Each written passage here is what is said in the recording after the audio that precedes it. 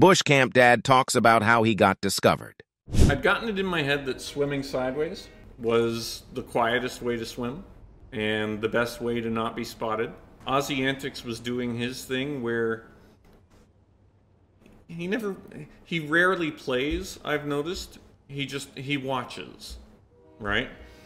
So he was doing a video where he was observing all of the Unreal lobbies and trying to decide which one had the best players.